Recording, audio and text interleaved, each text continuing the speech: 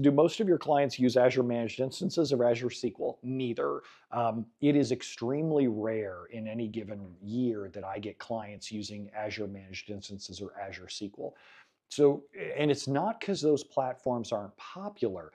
It's because the people who use those platforms usually have relationships with Microsoft. Microsoft desperately wants those platforms to succeed. So Microsoft will give their customers free consulting time from consulting companies who specialize in those.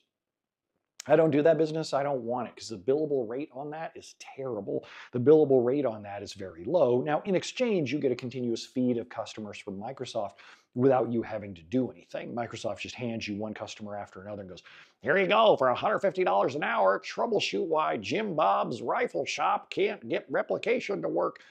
So if you're down with doing whatever it is for low amounts of money, then that kind of thing is great, I suppose. Doesn't sound very good, does it? Doesn't to me either.